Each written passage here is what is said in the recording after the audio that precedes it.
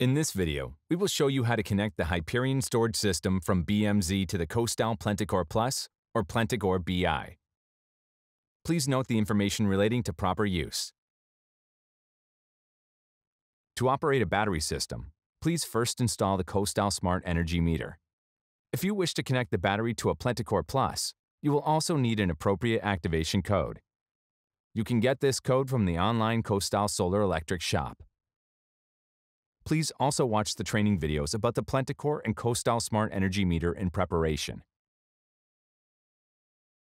During installation, you will need protective earthen conductor cable with cable shoe to fit, a PV cable for the DC connection, a pair of SunClicks plugs from the PLENTICORE accessories.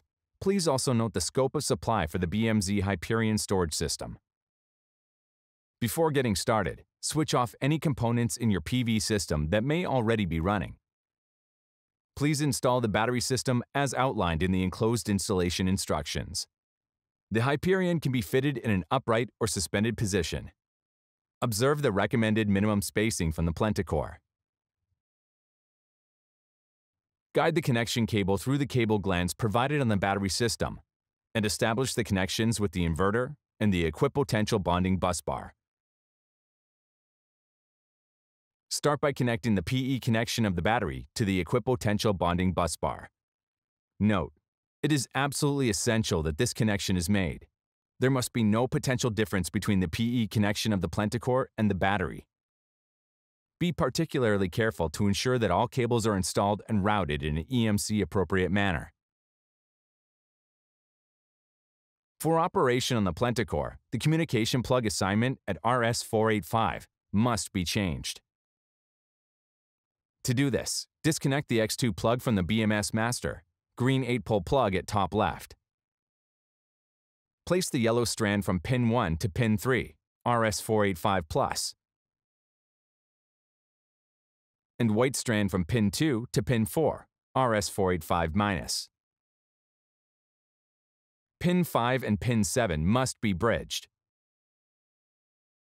Finally, connect the X2 plug back into the BMS master. Now connect the communication cable to the PLENTICORE at the terminal block connector.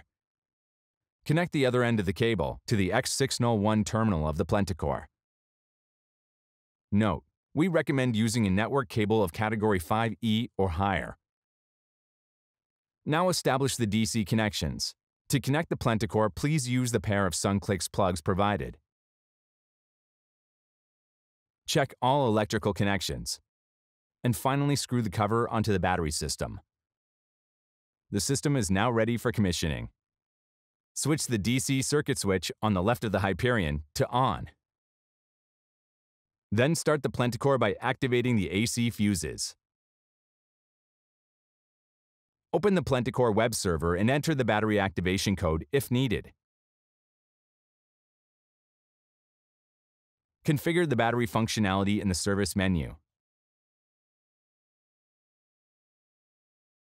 Finish by moving the DC circuit switch of your PLENTICORE to the on position.